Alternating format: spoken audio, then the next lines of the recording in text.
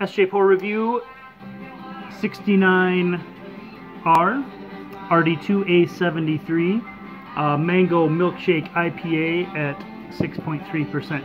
Hey Google, turn it down.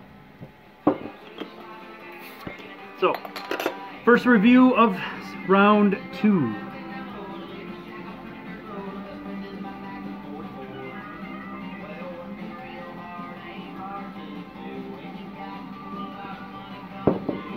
So, mango milkshake, a little bit of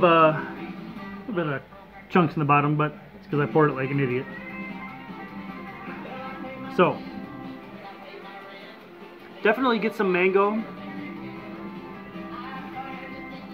Nice hoppiness on the nose.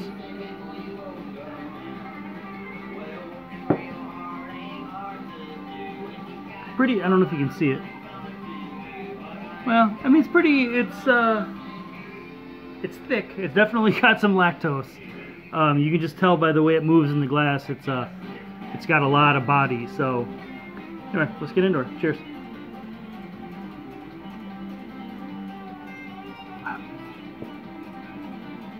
Okay, first, my first thoughts, definitely get like a jammy mango kind of character. It's a little more bitter than I would have expected out of a milkshake, but not in a bad way. It's got a sharp bitterness at the finish.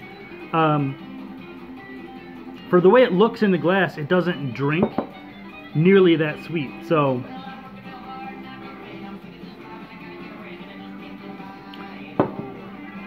okay, I'm gonna pause this. I'm gonna think, just sip on it a little bit. I'm actually coming up to a boil. I'm brewing right now, so I'd rather not watch that stuff boil over while I'm talking about milkshake IPAs. Back in a flash.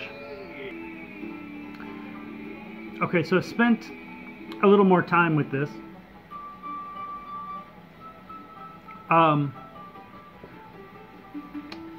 My base thoughts are the sediment is pretty crazy. Maybe it was bottle conditioned, and hazy beers are weird this way anyway. So it's not the biggest takeaway, but it is pretty full of shit.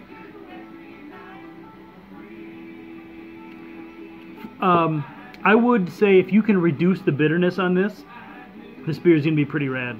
The mango definitely carries through, but I think it gets cut off at the knees by the bitter.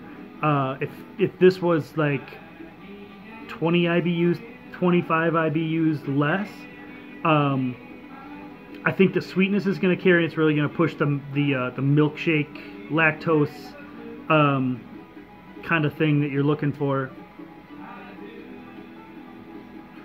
All in all, though, it's a super solid beer. I totally understand why this went to round 2.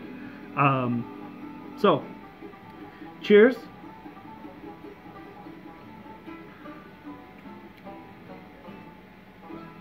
Yeah, this is good. I'm going to savor this and maybe bust into another one. So, thanks for brewing.